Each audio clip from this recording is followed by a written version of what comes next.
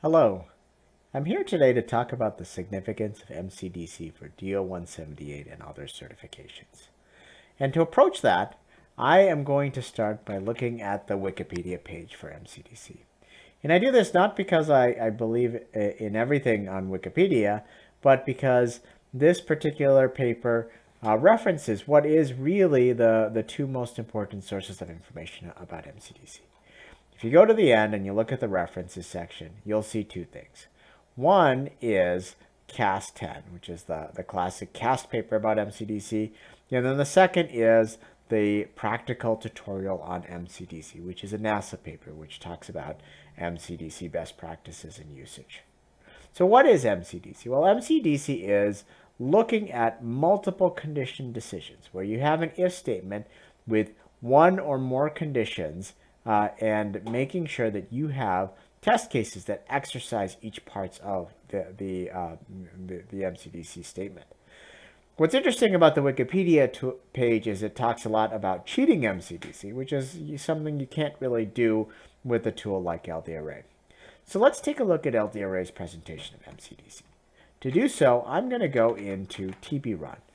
TBrun is a tool that allows you to explore the structure of code, particularly code with complex conditions and decisions, and make sure you have test cases, requirements-based test cases to achieve your certification goals.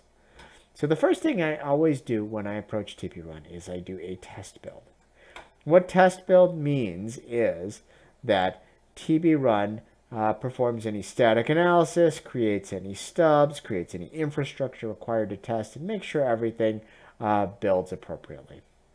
And when I do that, TBrun tells me test program was built successfully. And so I have my first build for the executable for my MCDC test code file.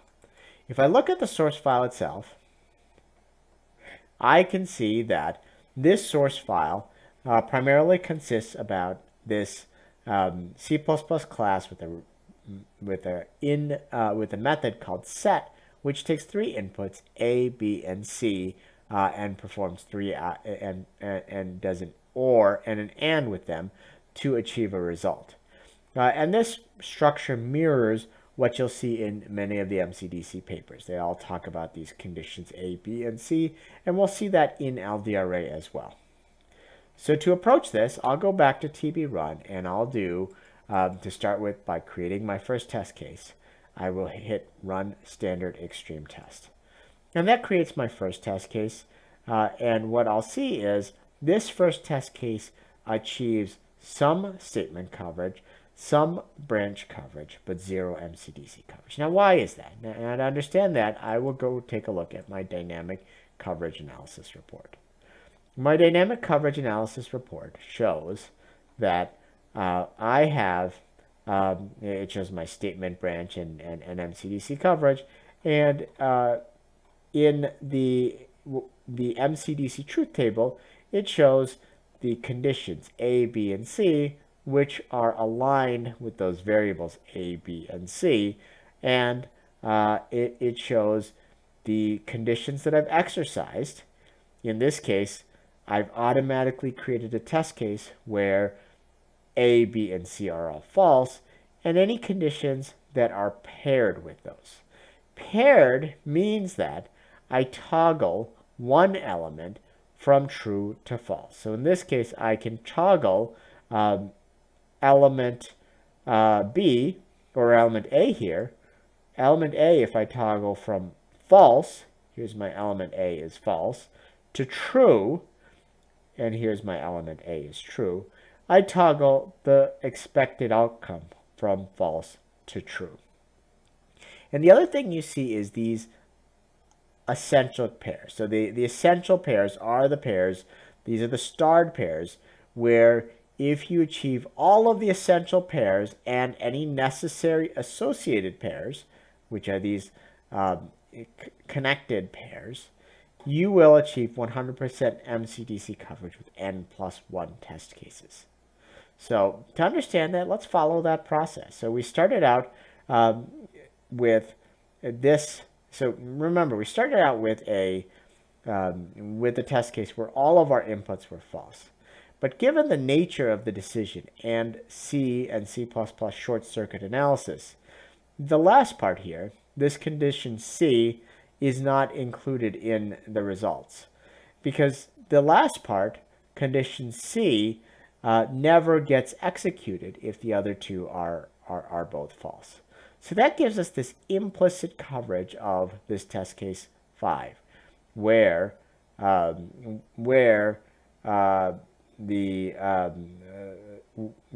is false, B is false, and C is true. Now this is implicit coverage, but we can change our inputs in TBrun from the auto-generated ones to match that, because that's one of our essential conditions.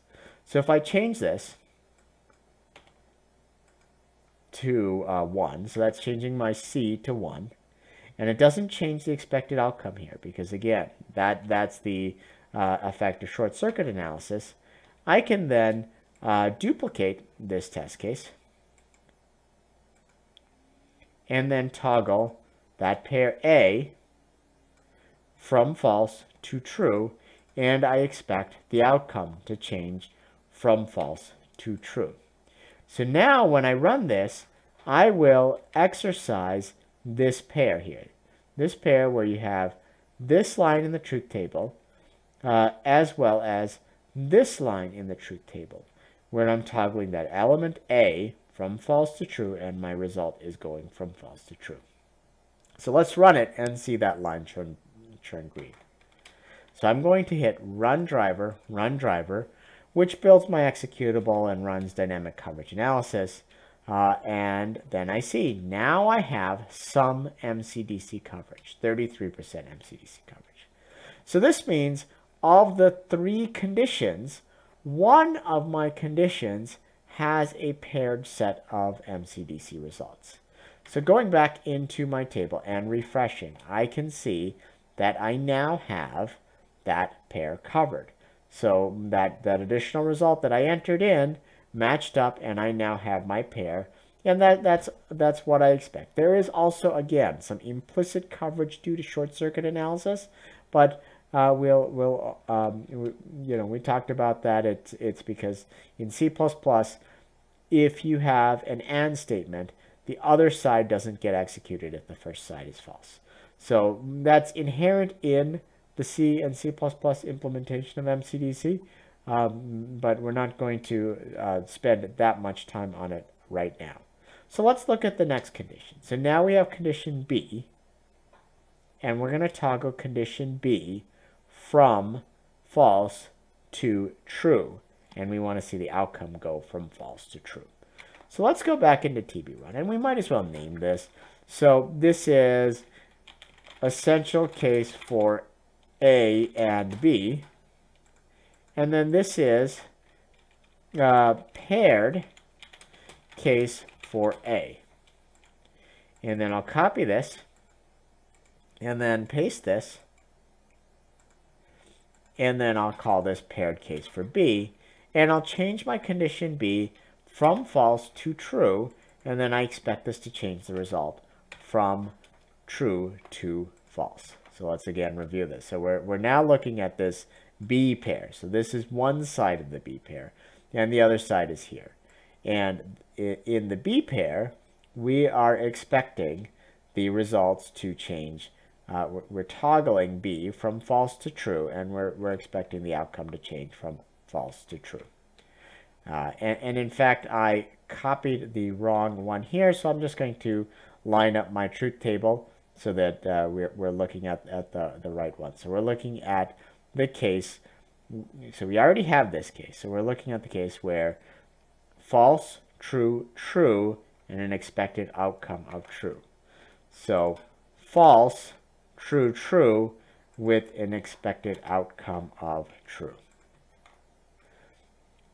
And this is again paired with the essential case here, where when we look at test case 1 and test case 3, the difference is that B changes and the result changes. So let's go ahead and hit run. And now we should see that we achieved 66% or 67%, you know, so this is 2/3 of my MCDC cases are covered. If I go back into my table and I refresh, I can see that I have now achieved that case. And so now I have 3 conditions and 3 test cases, but I need one more condition, n+1, to get to 100% MCDC coverage. So to look at that, I have to look at that condition C, and I have to look at the paired case for C. And I note that the case that I just looked at was also a case for C. In fact, I've got a couple different choices here. But let's just stick with the ones that we just looked at here. So that's the false, true, true. And that's this test case C, false, true, true. And we'll also call it also essential case for C. And then I'll duplicate that and then paste it. And then I'll call it paired case for C. And so then I'll toggle C from 0 to 1, and I'll toggle the result from 1 to 0. So going back, my prediction is that I am toggling C. Here's the one that I have, and here's the one that I'm looking for. So I'm going from true in C to false in C, and I'm expecting the result to change. And I'm expecting to achieve 100% MCDC coverage. Let's hit run and see what happens.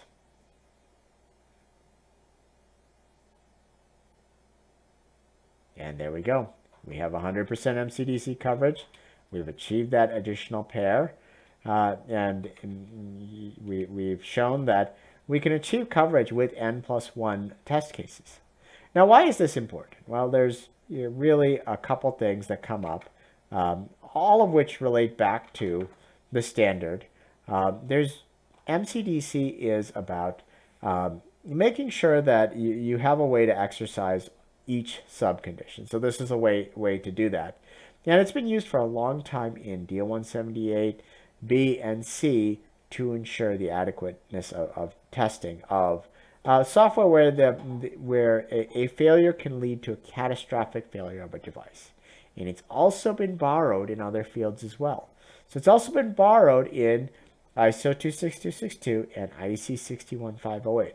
Again, when you're in a device or an automobile where the risk of failure is equivalent to catastrophic, MCDC is a good way to make sure that you've done enough testing. And it is easy to achieve and understand by using TBrun to help you create test cases and looking at the MCDC test case planner report in LDRA's dynamic coverage tools.